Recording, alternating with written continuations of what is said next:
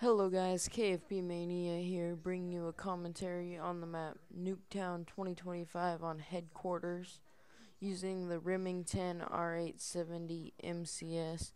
And as you guys can see, I didn't get to record the whole gameplay. I had to go into theater to get it, and I didn't even start the game. It didn't even start recording until I already had a merciless, so I was already 10-0. That means that I only get 87 kills that are recorded. But as you guys can see, I just keep getting my streaks over and over again with their UAV Hunter Killer Care package. I can just keep killing them, and it's really awesome.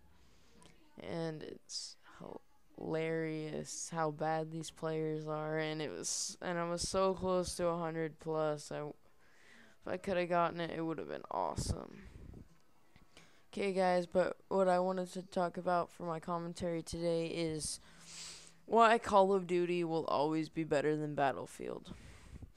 Okay, as you know, they're both first-person shooter games, and Battlefield 4, it looks like it's going to have insane graphics.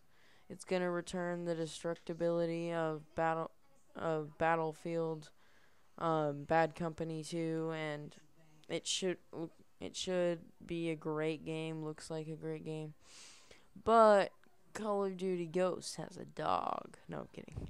But Call of Duty Ghosts does look like it'll have some pretty good multiplayer. And some pretty good.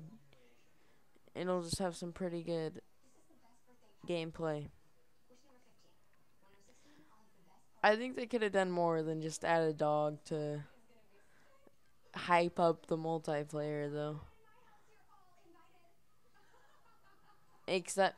I do think it's cool though that your brother is also playing with you, and in the campaign, and it'll just seems like it'll just be a really emotional campaign and everything. And why Call of Duty will always be better than Battlefield. This is why.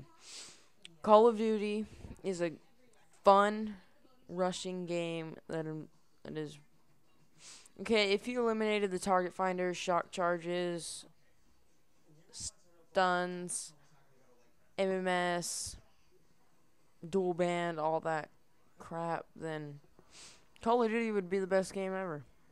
Honestly. While Battlefield, it's just a pretty good game with great vehicles, and you can do a lot of other things. But I just don't like the huge maps where it takes forever to find anyone, where they're all at the corner of one map. It's just impossible to find someone.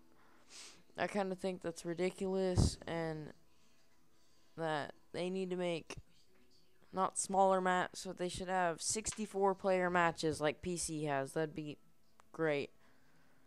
Because I guess the sniping in Battlefield is really realistic, which is pretty cool. And as you can see, Call of Duty has been selling way better than Battlefield. Even though Battlefield 3 has been out since 2011, I still think Call of Duty Black Ops 2 outsold it. I could be wrong about that. I'm not sure, but Call of Duty Black Ops 2 also sold less than MW3. And I think that's just cuz MW3 left a bad taste in everyone's mouth, and they didn't really think that they should play that game anymore. And what really surprised me about this gameplay also that I'm using is that I got all these kills without the laser sight. The laser sight improves your accuracy greatly, so that really surprised me, and I just keep killing them. I think if I had the laser sight, though, I think I could have gotten 100 plus, which I definitely would have been really excited for and uploaded.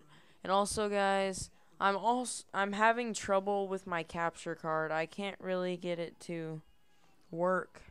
If anyone has any tips for, so it's just like displaying that everything's plugged in right, but it's not displaying the game on the computer. If anyone knows what to do about that, leave it in the comment section.